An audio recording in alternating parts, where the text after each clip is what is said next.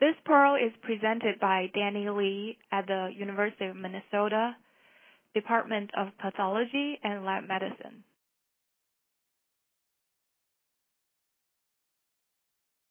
Biological variation is an important concept for clinical chemists to understand because it helps answer many questions that clinical chemists encounter on a daily basis. For example, it can be used to determine whether the changes that occur in an individual's results are statistically significant or not. It can be used to determine whether population-based reference ranges are helpful for interpretation of individuals' patient test results. It can also be used to calculate the reliability coefficient used in epidemiology.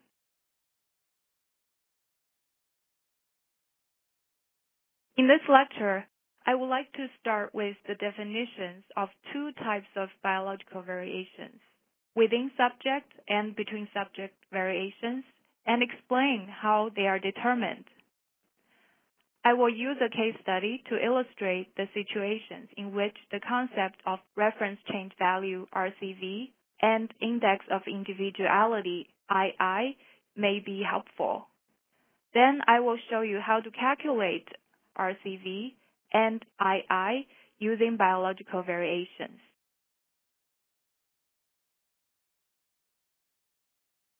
There are two types of biological variation, within subject and between subject. Within subject variation is the random fluctuation around a homeostatic point. In individuals, the homeostatic point usually varies. The variation between individuals is called between subject biological variation. Certain analytes have predictable biological rhythms or cycles. For those analytes, a patient sample must be collected at the time in the cycle that is appropriate for clinical purpose to which the test results will be applied. However, most analytes do not have cyclical rhythms that are of major clinical importance.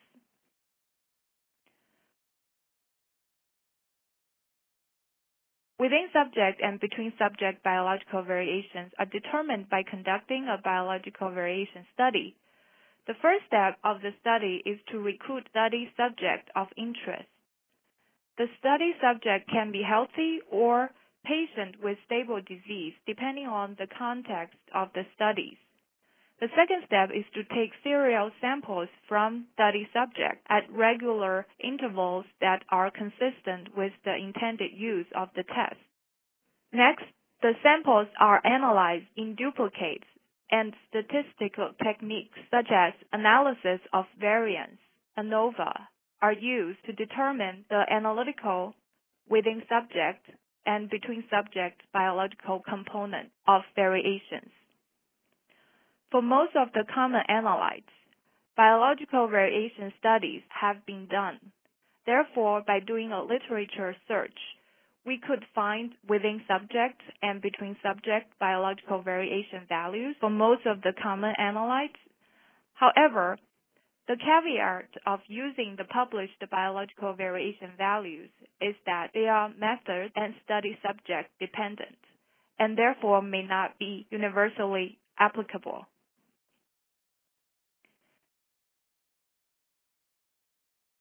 Now let's start our case and discuss the situation that reference change value RCV and the Index of Individuality II may be helpful. A 63-year-old female returned for evaluation and treatment of hypercholesterolemia despite management with triple lipid-lowering therapy, fibrate, statin, and cholesterol absorption inhibitor.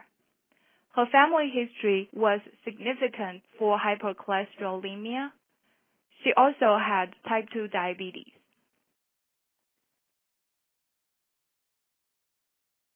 This slide shows her lipid profiles in October 2009 and January 2010.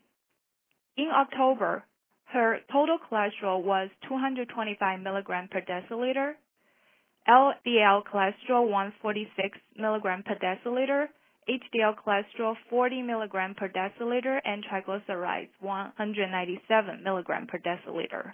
In January, her total cholesterol was 273 mg per deciliter, LDL cholesterol 181 mg per deciliter, HDL cholesterol 44 mg per deciliter, and triglycerides 138 mg per deciliter. The question is whether the lab results in October 2009 were significantly different from the ones in January 2010. The test results of an individual person vary over time due to three factors: pre-analytical variation, CVP, analytical variation, CVA, within subject biological variation, CVI. Pre-analytical variation is influenced by preparation of the individual for sample collection itself, and the conditions that the collected sample experienced after collection prior to the sample being measured. Analytical variation is the imprecision of the measurements. Within subject variation, as I explained earlier, is the random fluctuation around a homeostatic point.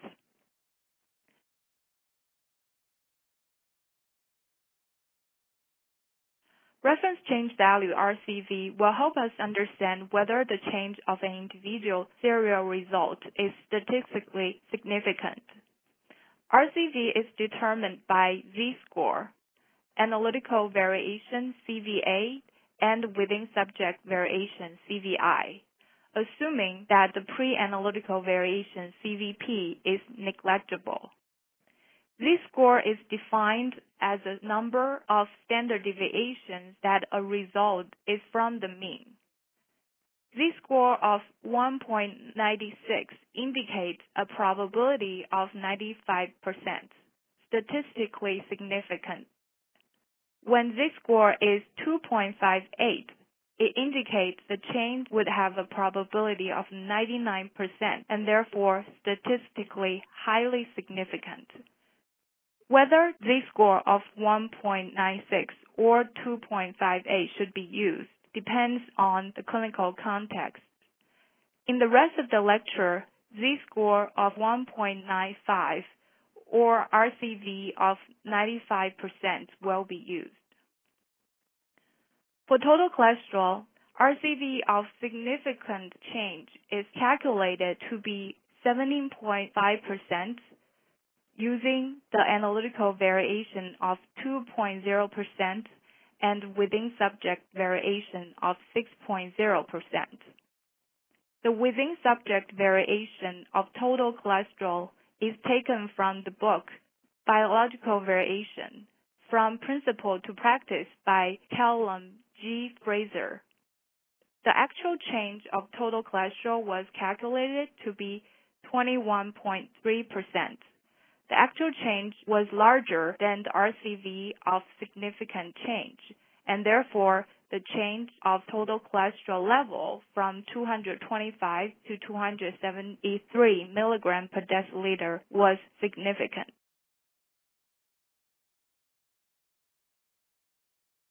For the other three analytes, calculated RCVs and actual changes are shown in this table. Actual changes of all other three analytes are less than their RCVs of 95%. Therefore, the changes were not statistically significant.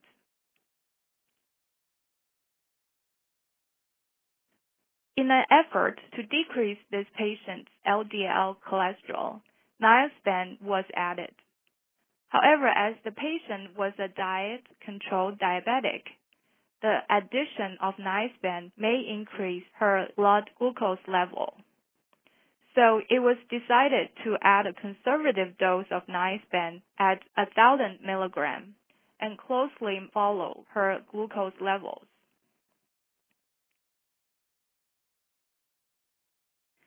After addition of niacin, the patient came back in March and had a lipid profile. The actual changes of the analyte were negative 26.7% for total cholesterol, negative 29.8% for LDL cholesterol, 6.8% for HDL cholesterol and negative 46.2% for triglycerides. Her total cholesterol change was more than the RCV of 95%, so the change of her total cholesterol was significant. So was LDL cholesterol.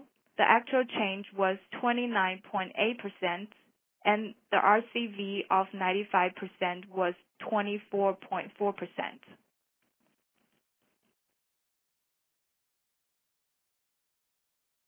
Since starting NICE-STEM, the patient developed gout for the first time in her life.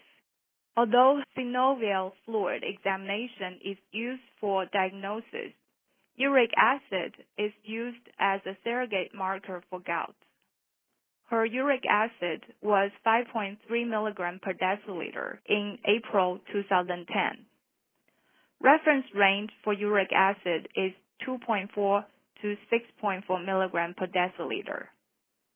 Given that this patient was diagnosed to have gout, why was her uric acid level, a surrogate marker for gout, still within the reference range?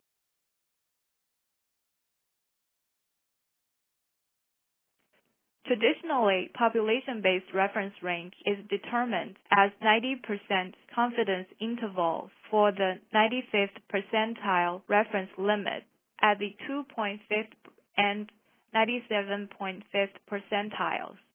Population-based reference ranges are often used to interpret patients' lab results. Comparison of the population-based reference ranges and individual range usually show two distinctive patterns, A and B. In pattern A, within subject variation is larger than between subject variation. In pattern B, within subject variation is less than between subject variation. Intuitively, we know that if an analyte has a pattern A for the population-based reference ranges and individual ranges, population-based reference range would be helpful in interpreting patient results.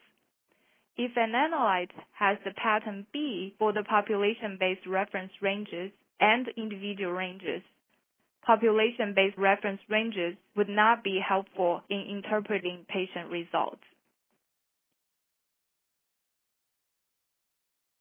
Index of Individuality calculates the ratio of the total within subject variation to between subject biological variation. Most often, it is simplified to the ratio of within subject variation to between subject variation. This table shows the index of individuality of common analytes. Studies have shown that if the index of individuality is less than 0.6, population-based reference range is of little use. If the index of individuality is above 1.4, population-based reference range is of significant use. For uric acid, the index is 0.5, indicating that population-based reference range would not be useful as homeostatic reference range for individuals, as for the patient in our case.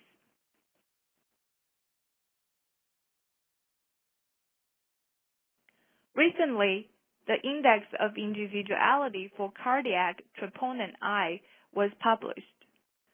Both within and between the index were less than 0.6, indicating that cardiac troponin I has very high individuality. This shows the importance of serial sampling of troponin in a patient for diagnosis of acute myocardial infarction. In summary, biological variation is an important concept for clinical chemists to understand because it helps answer many questions that clinical chemists encounter on a daily basis. Within subject biological variation can be used to calculate reference change value for determination of whether the changes that occur in an individual's results are statistically significant or not. Within and between subject variations can be used to calculate Index of Individuality for determination of whether population-based reference ranges are useful for interpretation of individuals' patient test results.